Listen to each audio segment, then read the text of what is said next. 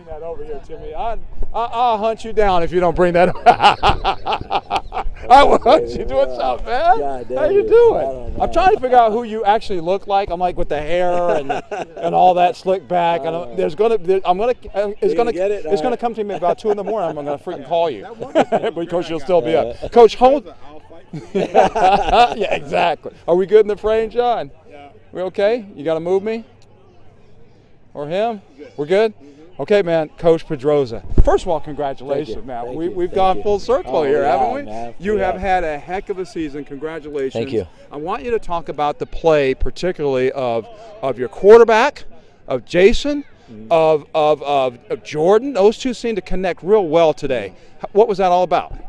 We knew they were going to give us a lot of plays on the outside. We knew they were pretty good in the middle, and we knew that we could use our speed against them. And going in, that was the game plan. And Jason's been battling an injury all week and didn't really practice much this week, didn't run that much this week. And we put it in their hands, and him, Cyrus, Jordan on the edges, and trusted our O-line to make the blocks up front, and they did. No question about it. And let's give Silver Valley a little credit. Watching this kid, EJ Ane, talk about how critical it was to keep him contained. Oh, he was a stud, man. I mean, we knew going in we had to contain him, and we did a good job containing him. And then they started using the quarterback, who was another good athlete, and luckily we had some breaks in the second half, and our kids battled, man. Our defense kept tackling and knew we had to get 5, 6, 7 hats at the ball, and we did. You guys have done that all year, and you battled through some mistakes and some things that you'd like to not see, but you battled through all that to get a CIF Division 13 championship.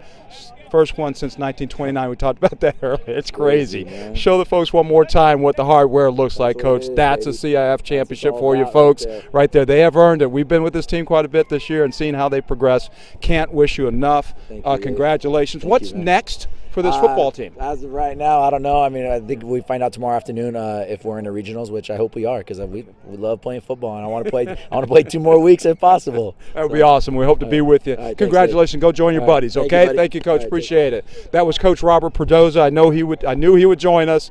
If he didn't, I would have hunted him down sometime tonight, with that trophy, and we would have gotten a picture of it right here at HSPN, because we've been together with these guys pretty much all year. They've been so gracious, and it's great to see them win this championship. I know the kids are excited. Obviously, you can see Coach Pedroza is excited as well too, and we're excited. It's great to be here to witness this at the end, and I hope that you've enjoyed what we've been able to bring to you. I got to give a shout out to my man John Ian, who's behind the camera. He's been with me all season pretty much, and he does a lot of leg work. He puts a lot of tweets out, and I appreciate you, John, and kind of keeping me straight. And that's a hard thing to do because I'm all over the place too. I guess for now we're going to sign out and sign off for the 2017 high school football season.